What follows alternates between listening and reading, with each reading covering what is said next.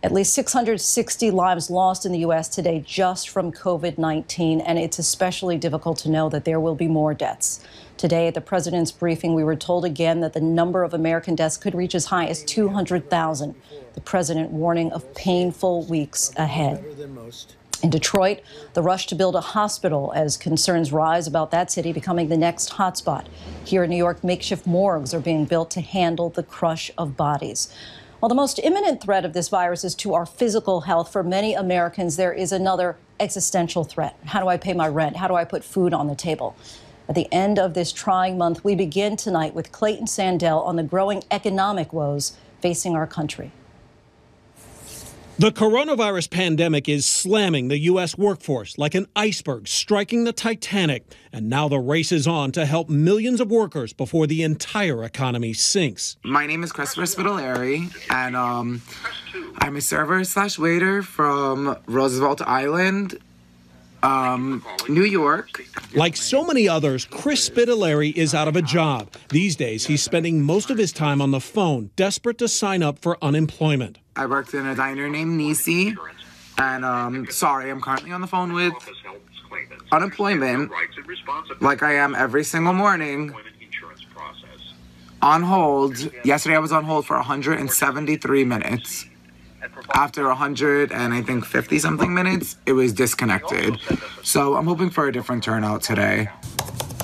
Last week, 3.3 million Americans filed for unemployment, the largest number ever recorded, 3 times the number of people employed by Apple, Target, GM, Boeing, and McDonald's combined.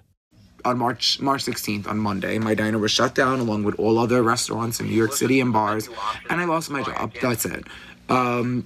So my savings is running very, very, very low, and I need money to eat. I need money to pay my bills.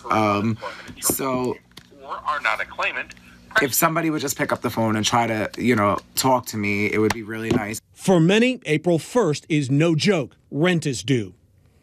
We need a rent freeze, a rent suspension. If they're not going to do it in New York or state by state, then they have to do it federally. So many Americans rent their homes and rent their small businesses. $1,200 is not enough to get by. All right, thank you all.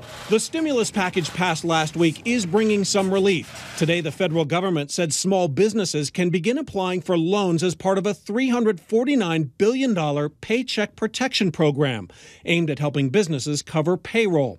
Individuals making less than $99,000 a year will also get a check, but Alice Stanford says it won't be enough. Supposedly they're sending us $1,200 from the federal government, which will not pay my rent. I guess it's better than nothing. Some private companies are helping too. Tyson Foods announcing it'll pay out $500 bonuses to more than 115,000 frontline workers. Uber will give 10 million free rides and free food deliveries to healthcare workers and seniors in need. Millions of others have a different problem, still employed, but now more exposed as they work to keep essential businesses like grocery stores and hospitals like the one where J.R. LeBlanc works running. I have to go in and I have to clean the rooms. I have to take the garbage out. And you're always concerned about bringing something like that home.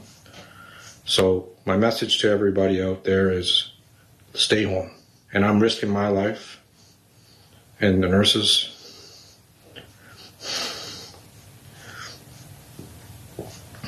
And I'm just asking you to please listen to what they're telling you. Stay home. Whole Foods employees today called for a mass sick-out, demanding corporate owner Amazon provide health care for all part-time workers, guaranteed hazard pay, and to shut down any location where a worker tests positive for COVID-19. Walmart says it's adding safety features to stores and taking the temperature of every worker.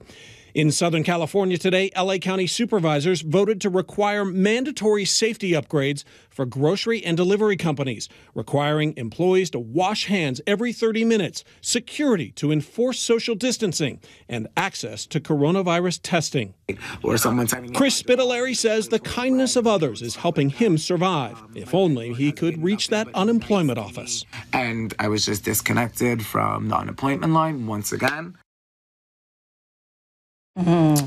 And Clayton Sandell joins us now. Certainly a lot of pain right now, and for many is still in the days and weeks ahead. We heard from that restaurant worker who was not able to get through to the unemployment office. As staggering as the new jobless numbers are, could that really be indicative that we're not even getting the full picture of the true unemployment numbers?